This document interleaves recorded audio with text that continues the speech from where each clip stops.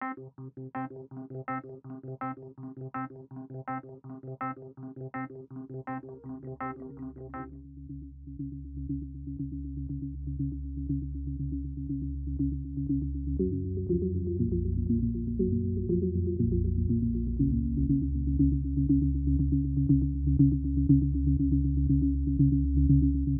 is already the second time. No? The first time that we experienced the laser pointing of the Chinese Coast Guard was June last year. No? Post ang Coast Guard dito ay nagkaroon sila ng temporary blindness din at skin itchiness, no? Yung pangangati ng balat.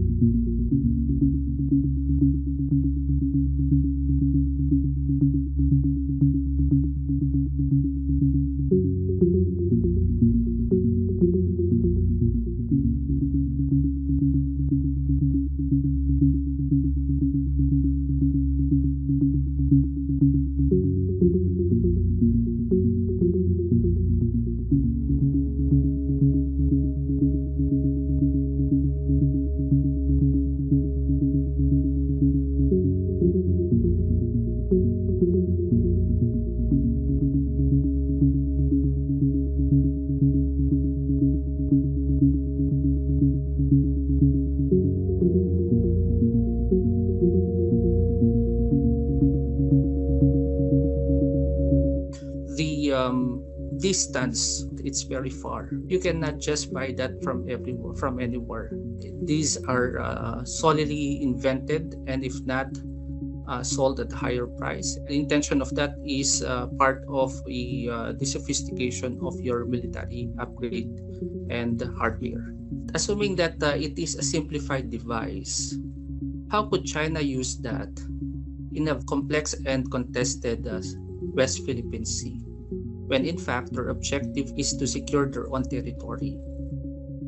You cannot just use an oversimplified technology to protect your territory. We could see that there were instances where China have also used this technology not only with the Philippines but including to other like-minded nations. Just like they used this to Australia in 2019,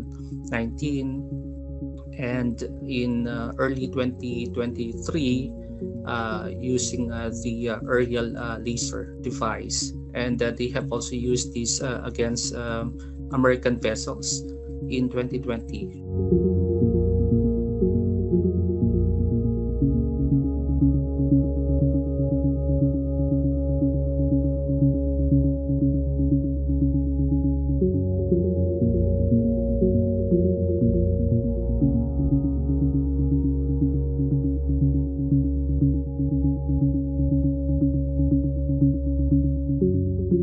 It would pass as a classroom pointer or any laser pen available on online markets.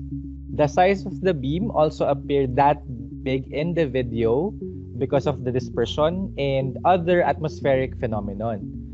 However, the laser used is categorized as Class 3R laser based on international standards, which possess biological hazards with extended time exposure. The size of the beam appears to be that big in the video due to some atmospheric factors, example, water vapor, fog, and other particles or atmospheric phenomenon that could have dispersed the light, causing the increase of beam diameter in appearance. Given the 4 nautical mile distance, the laser beam can technically reach the Philippine Coast Guard crew, exposing them between 5 to 10 seconds, based on the video, to the non-ionizing radiation the laser emits. Hence, based on international standards, the output power from the provided specifications, which is 5 milliwatts, classifies the laser as 3R, which possess harm to the eyes and skin of the exposed individual with extended time of exposure. This means that regardless of the type of laser, may it be a regular classroom laser or a military-grade laser, the user of the laser should be responsible for its use and consequent biological hazard. After all, international standards are set to warn and regulate the use of such radiation-emitting devices, ionizing or not. You have the 1990 Protocol on Blinding Lasers that emanated from the Geneva Convention way back in 1980s, upheld in the ICRC, or the International Committee for Red Cross, against the use of weapons that can blind any soldiers or anyone. Now, we cannot yet invoke the Mutual Defense Treaty unless there is a very serious and very deep conflict that we will be seeing. The other options, strategic options for the Philippines, is to continue with its military modernization, which we have seen in countries that are most insecure. We've seen that in Taiwan and our neighbors in the our neighbors in Southeast Asia, where they have also claims in the South China Sea.